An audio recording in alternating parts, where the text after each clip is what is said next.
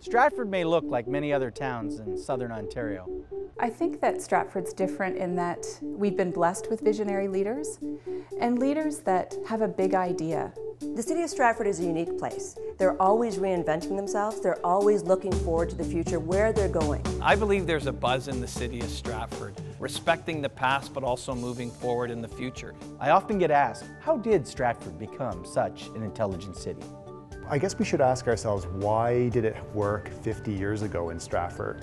Tom Patterson had a big idea to start a Shakespeare festival in a small town in Ontario. It was such an unlikely idea, but it was enormously successful. What we do here that is dramatically different is we find a way to reinvent ourselves.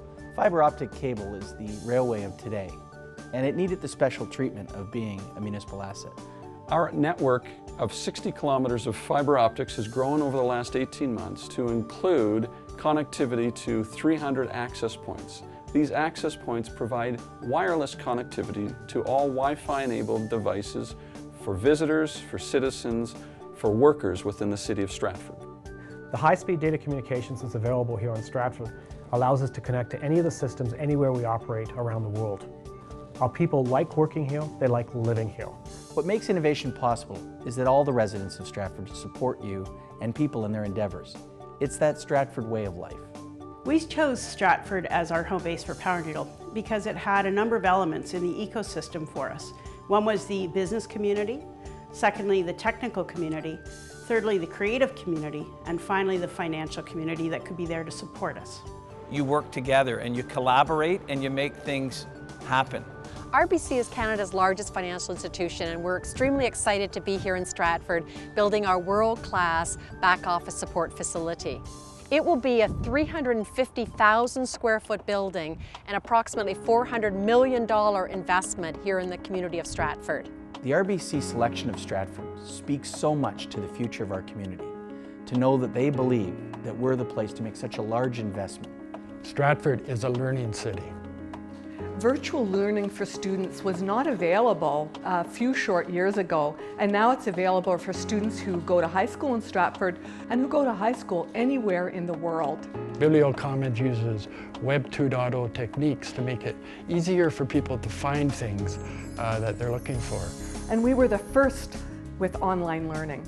We were the second in the world to go live with BiblioCommons. We've been able to take advantage of lots of opportunities, for example, ebooks. Because we've always had people willing to step forward to the front, to lead, to do things that are a little different. The University of Waterloo Stratford campus is focused on research and education in the digital media and future-focused space. Together, the Stratford campus and the Stratford Institute are two powerhouse brands bringing global research, education, and talent generation to the City of Stratford. I have immense pride in this community.